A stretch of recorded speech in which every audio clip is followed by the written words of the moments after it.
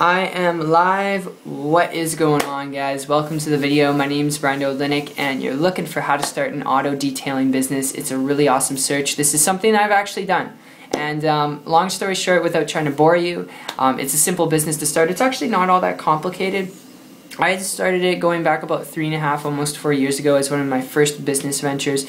I started it because it was simple, and you can actually get started once you have your business license and it's registered. You want to make sure that it's legal and you can operate. Once you have that down, you can actually operate right out of your driveway. If you want to start that way, you can put some ads up on Craigslist and you can get going just like that. And that's essentially how you can actually start and get one going. Now, I want to make this very clear.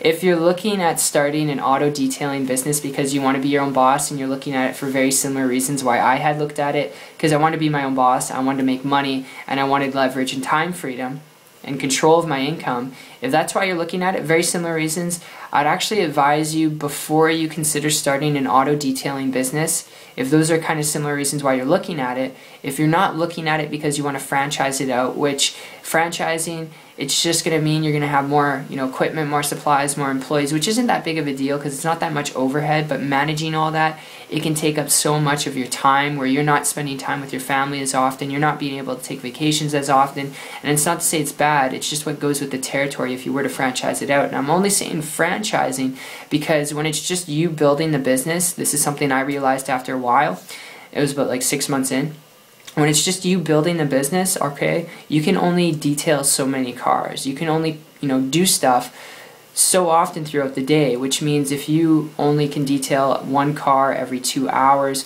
that means it limits the amount of money that you can make. It limits you, all right? It caps you pretty much.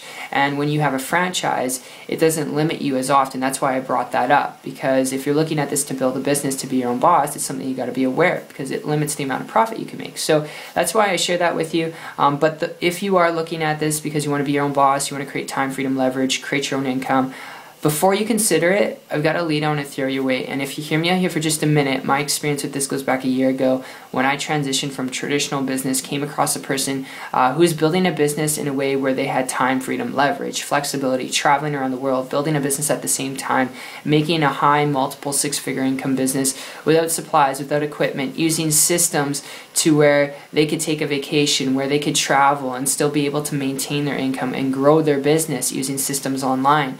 And because they were building a business online, all right, I started to model and copy what they're doing. Less than 30 days later, I'm not guaranteeing you results, I'm not promising you results, I'm just sharing with you what's possible. I was able to work my butt off, learn some things, all right, apply a good work ethic, work very strategically, and create a full-time income business working part-time. Less than 30 days, which is not average or typical. I'm not average or typical, but if you're wanting to start a business that's simple, one you can make money at, if that's really what you're looking for, learn to build a business on the internet where you can create leverage, where you can create flexibility, time freedom, to be able to do what you're passionate about, whether that passion is traveling the world, whether it's learning a new language, whether it's moving into a new neighborhood. So I hope this makes sense from a business perspective, just sharing with you my experience as well onto it.